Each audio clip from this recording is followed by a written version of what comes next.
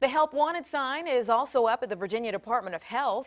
They're looking to hire contact tracers for coronavirus. Today, state officials gave us an update on how that's going and what's needed to get in front of the virus. 10 on your side's Brett Hall is on this story tonight. Would you be interested in a job that pays between $25 and $35 an hour and also allows you to make a difference in the ongoing effects of COVID-19?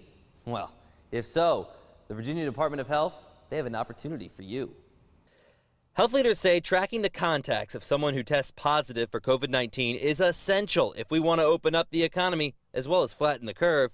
It's why they are both beefing up their workforce and software arsenal. People and the technology together, we're going to be able to ramp up and really accelerate these contact tracing efforts. It's why the Virginia Department of Health on a phone conference today revealed an app is being developed as we speak, allowing you to know if you had the chance of coming in contact with someone COVID-19 positive based on your travel history.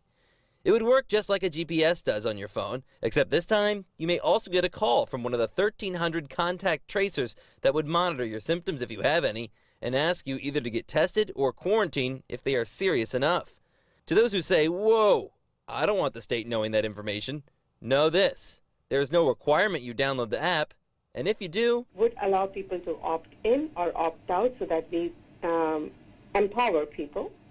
However, if you are opted in, it is not tracking you all the time unless it is able to say, hey, you came in contact with someone. So there is everything we are looking at has a lot of privacy. It's not known yet when this could be available for your phone, but $58 million is now dedicated to the cause.